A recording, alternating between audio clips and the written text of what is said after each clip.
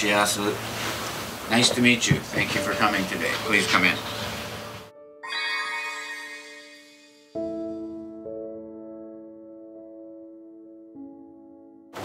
こっちからお茶室を入ります。Okay? センスは自分の前に置いて、左手少しだけ戸を開けて、この辺りから。そう。そして下の方に。で、自分の体中心まで。はい。そして右手でこうして、そしてそこだけちょっと茶室の中に覗いて、手をついて、こういう感じ。そう。そしてセンス前に出して、この辺りで、そして体にじって、こうやって、スライディング to the room. Good. はい、どうぞ。もっともっと。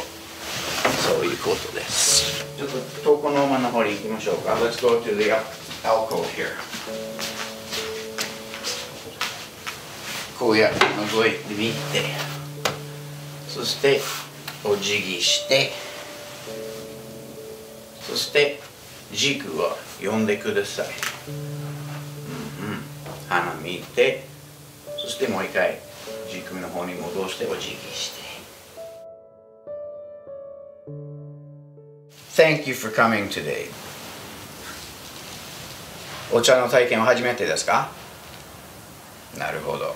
じゃあ今から私お手前するで、その手前しながら少し説明しましょう。よろしくお願いします。まずはお客さんの目の前に道具を清める。でもちろん道具はきれいにしてるけど、ありがたい気持ちと尊敬の気持ちでもう一回お客さんの目の前に道具を清めます。まずは複数で夏目と茶杓を清めます。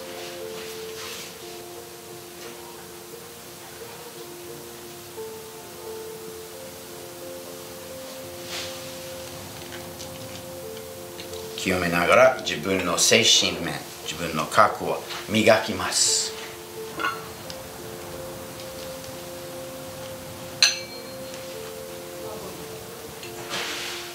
次、お湯で茶碗と茶筅を清めます。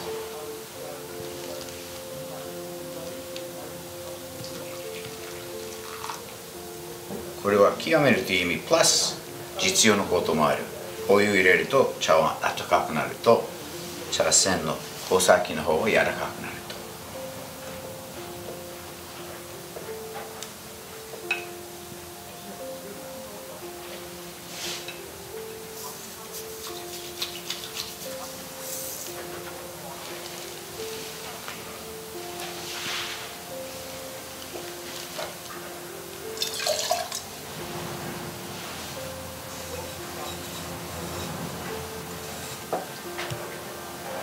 お茶は2種類あります。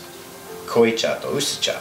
で、今日は薄茶を一服差し上げます。けどその前にお菓子を一つ出しますから、お菓子をどうぞ。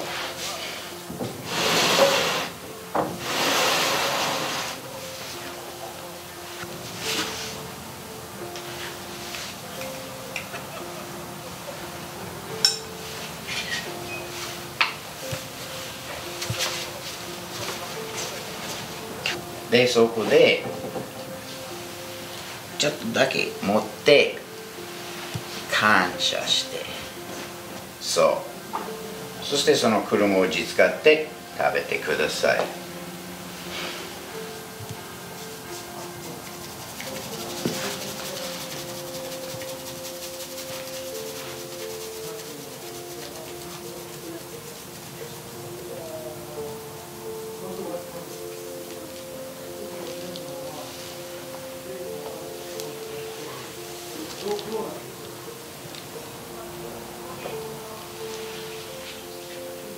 そしたらくももんさんは握って茶碗取りに来てけどちょっと遠いですから私少し出しましょう。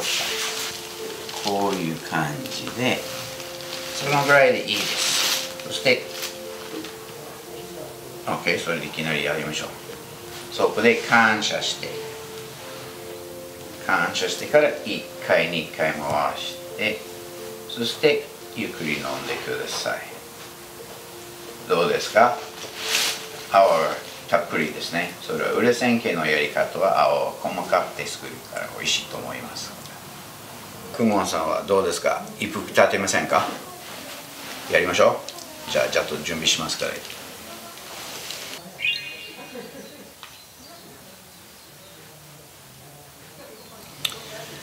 じゃあ交代しましょうか。は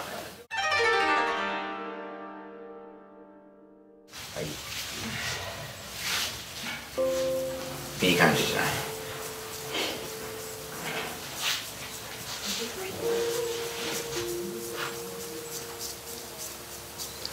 い？いっぱい泡立ってから、そして最後に茶碗の中にのの字書いて、で茶筅取り出して、はい、そしたらこっちに戻しましょうか。はい、それと茶碗持ち上げて1回2回回して、そしてこっちに置きます。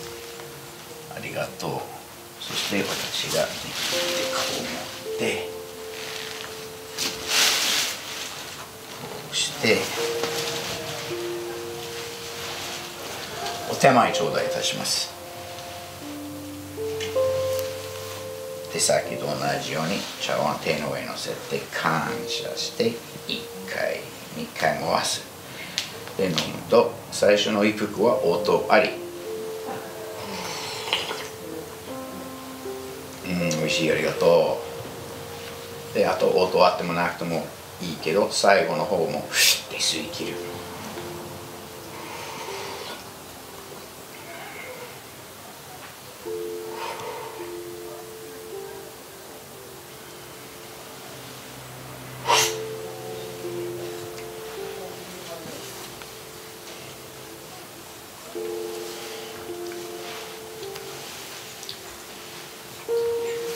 Thank you very much.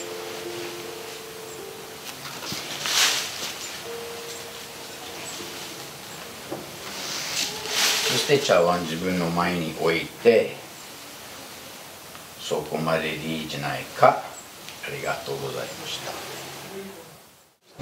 So thank you for watching this program today. I hope you get a little bit of an idea about what tea is. Of course, it's only 3 minutes to cover 400 or 500 years of history, and the tradition that I belong to is Urasenke. There are other schools as well, and this tradition is from Sen no Rikyu. He's a very famous person in Japanese history, and we are in our 16th generation of Urasenke with the Grand Tea Master Zabosai and his father Hoonsai, still promoting the way of tea throughout the world.